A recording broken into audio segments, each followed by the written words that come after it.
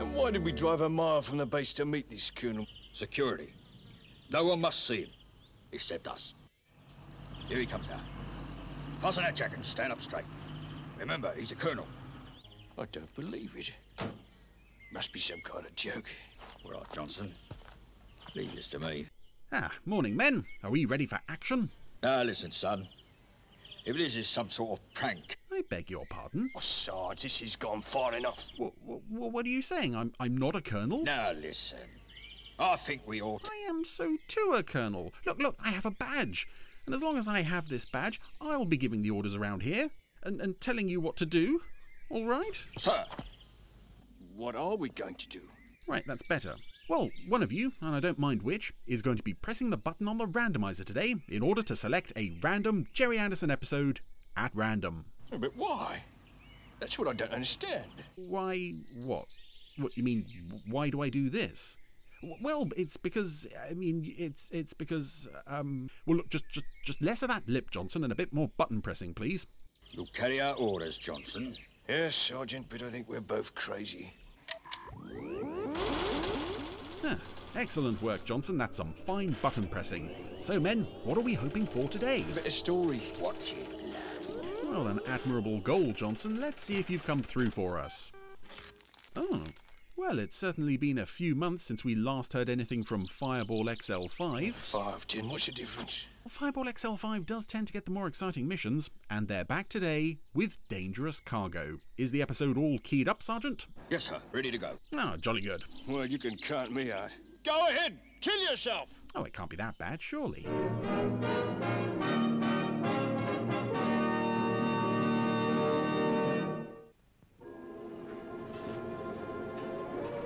So, welcome back to Fireball XL5 on the randomizer, and I don't know about you, but right now, this is exactly the sort of thing I'm in the mood for. A bit of Fireball XL5 with dangerous cargo as we open on what appears to be an abandoned mining facility on a planet somewhere. Oh, Planet Pharos. Siluvium mine opened... Oh, the sign's blown away. And one of the mining derricks has collapsed. So it's obviously been abandoned a long time. This is, Steve. Pharos, the derelict planet. Okay, Matt. Is Robert in central control? Yep. Because there's only one. I love that with Fireball XL5. It was always the derelict planet, the desert planet, the ice planet. There was only one planet that had, that could be defined by a single characteristic. There was never like two of them or more than two. Anyway, off down to the planet. Doesn't look very safe, but I'm sure the XL5 crew are well prepared to deal with any problems they might come across here. Oh, the fissures opening up in the ground, like right next to where they landed. So it's quite clear this planet is a death trap, which is why they're all leaving Fireball Jr. just in case it happens to fall into the wide open space that's right next to the ship. What a dismal planet. Everything falling to pieces. It's what we expected, Venus. Remember, the robot miners took every piece of Siluvium away from Pharos years ago. Yeah. Now the planet is so riddled with mine shafts it could break up at any minute. I don't want to be around when it happens. Say, look, over there. Those flowers. Oh, God. Venus. Beautiful. Well, as far as I'm concerned, they can stay there. Just Yeah, looking. screw you and your flowers, woman. Fall down. Venus, you come with me. Matt, do a little exploring and report back in an hour. Okay, Steve. Steve and Venus are heading down into a mine shaft. I'm not sure why this mine shaft is worthy of attention, considering they all agreed the whole planet is about to fall apart.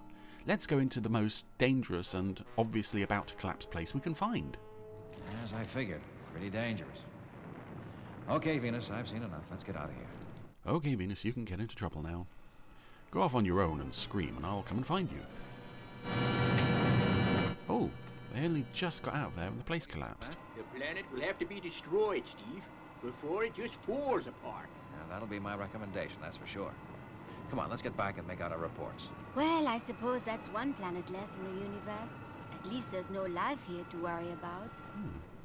Uh-oh. I never thought when we landed we would meet the cursed Steve Zodiac. Subterrains. They said they are going to return here and destroy this planet. I heard. This is perfect. The planet will not be the only thing to be destroyed.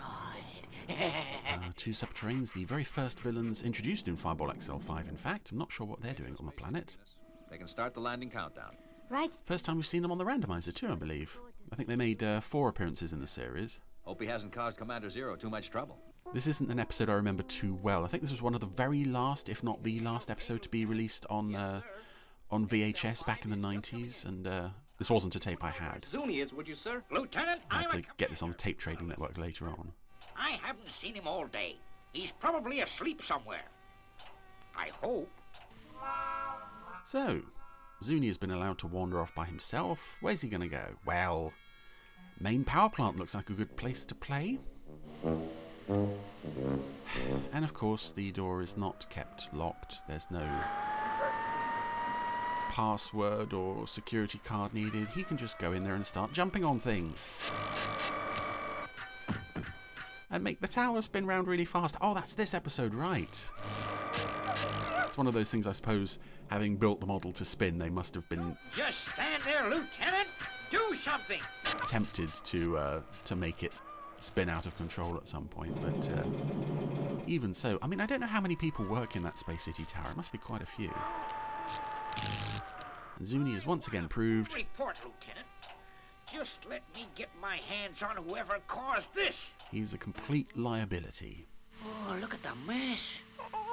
Oh, I wouldn't like to be in your shoes, laddie, when the commander hears about this. You stupid, idiotic creature. That's it, go for it. Oh, Zuni's hiding behind Venus.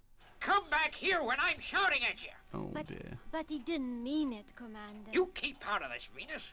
Why, I ought to take you and fire you into space. Unexplored space. So you couldn't get up to your mischief, you overgrown, half-baked son of a... Oh, make him stop, Steve. No, Venus, this time Zuni's got to be punished. He's got to learn sometime.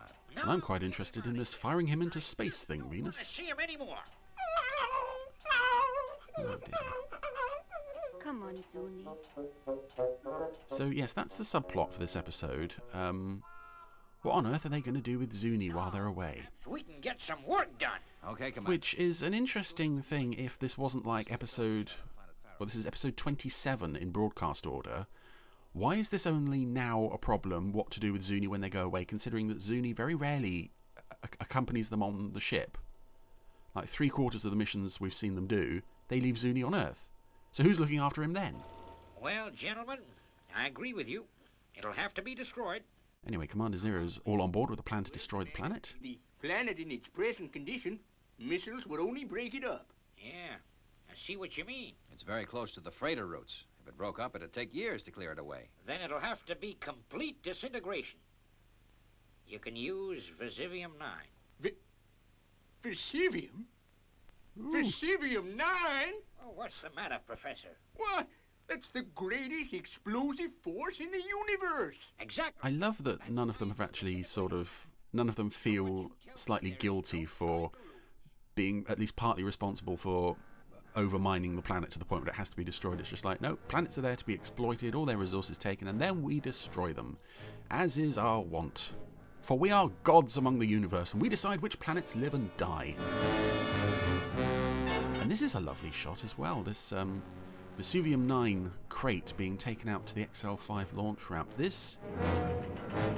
Yeah, the models here look a bit more detailed than probably I'd expect to see from Fireball XL5. I'm also looking at the I'm not sure what you call it, tractor thing on the front of the that's brought the crate out to XL5. It looks very familiar. I think it must have appeared in later productions. Behave. If they make you leave Space City, I won't be able to stop them. Oh. Oh, that's on the cards, is it? Oh. And I just couldn't bear to lose you, Zuni. Oh, dear. Please let Zuni come with us. What? You can't be so tooty as to want him around with our cargo. Oh, but he wouldn't be any trouble, Steve. Please. Please, Steve. I can't leave him with the commander, you know that.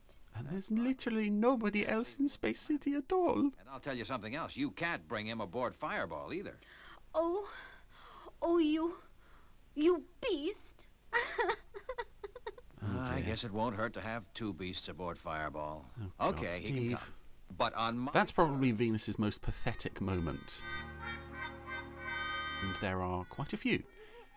Ah, so Zuni has now been locked in the XL5 space jail. Oh, and he does not look happy about it at all. All stations, stand by. Clear space routes. XL5 priority liftoff. Oh, that was an unusual shot of the XL5 launch motors kicking in there. Now we're off to the standard launch sequence. Absolutely gorgeous. XL5, you're gonna need it. Maintain course, Robert. Can I go and see Zuni, Steve? Okay, just so long as you don't let him out. I'll go to the nav bay and see how Matt's making out. I should probably just lock Venus in the space jail with him. She's probably going to be Hey, what's that? just as little use as he is. Get together, Matthew Matic. No time to go all to pieces. Yeah, they've just dumped the explosives in the navigation bay with Matt Welcome. in a big crate. And of course, this ship has never run into any unexpected turbulence that could perhaps set the explosives off. Oh God! Say, now not so much noise. Take it. It's good that we've got our best people on this mission. We've got the crybaby who insists on bringing her uncontrollable space monkey along, and we've got Don't move. the panickiest professor. You're wearing a ray gun. There's no danger. The capsule in that ray gun, it could explode. Only when it's taken out. Honestly, Matt, I wish you'd calm down. So now I'm wondering what those subterranes were doing here. Have they been left behind deliberately, just on the off chance that some human explorers might happen along? Or do they have some other sinister plan? Welcome back, there they are. Colonel Zodiac.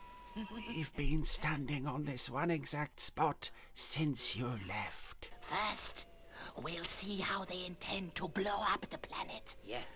We might find a way to keep them on it. Okay, let's get this unloaded. Where you gonna put it, Steve? I found just the place on my last trip here. One of the old mine shafts. XL5 calling Space City. Colonel Zodiac reporting. 0 hour for explosion, 1600 hours. Message understood. I will divert all space freight. Roger. Over and out. Steve, can I let Zuni out now? Well, I guess... Shut up! Okay. But under no circumstances is he to leave the ship. She's supposed to be a professional, isn't she? I mean, that's not just something I've invented. Oh, we must wait for Steve Zodiac and the beautiful Earth woman. And then... Ah, yes, that was a line the Subterranes used in their first appearance, Planet 4-6. The beautiful Earth woman. They had a bit of a thing for Venus. And the way she's been behaving this week, I think they're welcome to her. Bad at all. Now, Zuni, you must stay with Robert. What? And please, please be good. Yes, they're leaving their space monkey, who has repeatedly proven he cannot be trusted. Think I'll have time to get some of those lovely flowers? Oh, stop it! They've left Zuni in the cockpit of XL5 with Robert. Because that's not a situation that could backfire, and indeed has backfired on them before. Set it for 1 hour from now. That should give us plenty of time. Where do the XL5 crew keep their brains? Because it's clearly not in their heads. Oh, there's some serious evil chuckling from the Subterranes there. They're about to lever a great big rock onto the entrance to the shaft. There it goes. What's happened, Steve? There seems to have been some kind of rockfall. The entrance is blocked. Oh, Steve, what do we do? And what about Zuni? Come, let us leave while there is still time. Back to our spaceship. Why did we even come to this planet in the first place? I still don't understand why. There's not much time, Steve. And I think that's it for the Subterrains this episode. So, Must be a way out. yeah, in their other 3 appearances, they were far more integral part of the story. This time, they're well, that's the halfway point, I think, and they've already left. XL5 crew trapped down a hole. Space City calling XL5. Space City calling XL5. So it's just the robot and the space monkey aboard, and the planet is still disintegrating around XL5. By the look of this place, we won't have to wait for the bomb. We'll be buried alive. Well, you know, there's points on both sides here. Stop this thing, Matt? Not a chance. It's set to go off at 1600 hours. If I touch it, it'll explode immediately. Oh, Steve, I'm scared. And poor little Zuni and Robert. Well, Yeah, Robert, okay, yeah, I sympathise with Robert, but Zuni, no. That's it. That could be the answer. What do you mean, Steve? I don't understand. Robert is our robot. Jim here on the jetmobile. Oh, I did not know this, Steve. Robert, listen carefully. You are to collect a thruster pack and leave the XL5. Collect the thruster pack and leave XL5. Take a UHF radio with you and await further instructions. let's hope it works, Steve. Yeah. You take a jetmobile up to the opening, Matt, and listen for Robert. Leave the XL5. Good riddance to Space Monkey. I think Zuni might actually have helped Robert put his thruster pack on back there. That's quite sweet. Anyway, Zuni is now all alone aboard XL5. Robert's coming to save the day as the, I think, only competent member of the XL5 crew this week. Indeed, most weeks, but Zuni is following him out the ejector tube. Robert, you are now to proceed in the following direction. Steer 1890 white. I really like, actually, the design of Robert. I'd be interested to see some more photos of him in colour, to see how he looks with the electronic eyes flashing with his dialogue. Obviously, it's Jerry's voice which makes the character more notable, but it's a really nice design. Move the rocks. Move the rocks. And I also like that the character is, you know, pretty much iconic for this show, but he doesn't really have a character as such. And we saw just there as he got off XL5, because that was all he'd been told to do, he didn't do anything else. He's now trying to move this rock off the... It's no use. It's like asking a man to move a mountain. Oh, he's not doing too bad. Return to XL5. Oh. But Steve, Robert, he was our last chance. Well, there is always Zuni, Venus. They've got to leave that place by 15:30, Lieutenant. Otherwise, Fireball won't get clear of the explosion. Yes, sir. Boy, if they get out of this, I'll even forgive Zuni.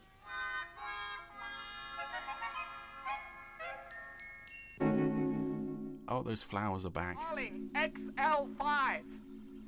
Calling XL5. Why is Robert not answering when Earth calls? Is he only programmed to answer the XL5 crew? Hey, Steve, you're still wearing your ray gun. I'm sure that's not consistent with previous episodes. But the capsule in it is highly explosive. Only when it's taken out of the gun. Hey, of course, you're right, Matt. I could blow us all up now and save the bomb the time. Be careful, Steve. Those atomic capsules can explode as soon as you touch them. Well, in our situation, we've got nothing to lose. Again, I'm still thinking of the Subterrain's involvement with this episode, because they almost need not have come for this. It's like the rock could have just fallen on the hole by accident. The planet is falling apart anyway.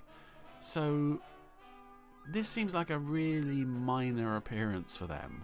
I'd still love to know why they were on this planet in the first place. They didn't seem to be doing anything. And as I said, when the XL5 crew left, went back to Earth and then returned, they were still standing in exactly the same spot.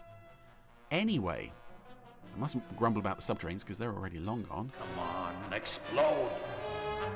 Oh, I'm doing my best, Steve. That's got it. Oh, the great big wire attached to the rock might also have helped there, as it's blown it clear of the entrance. You've done it! Hooray! That's it.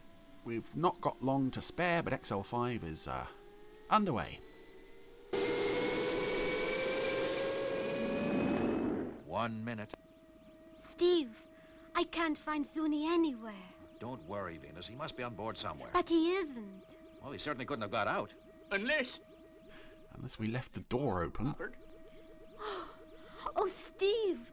He must still be on the planet. Oh, well, acceptable losses, Venus. Steve. How can we? There's only 10 seconds left.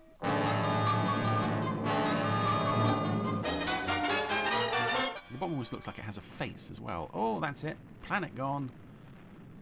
Big old explosion. Zuni! Oh, Zuni! And Zuni is no more. Mein Dinosaurs. Clearly very dead. They certainly wouldn't fake us out that Zuni is dead. Zuni was on the planet. Of course I heard. Take over, Lieutenant. And to think how mean I was to that poor little Zuni. Oh, I love Commander Zero, despite the fact that this is clearly just one big fake out. I do love the slightly more sensitive side to Commander Zero at times like this. We're as sorry as you are. Sorry you ever came on board, I mean. I'm glad he's dead. All right, kid.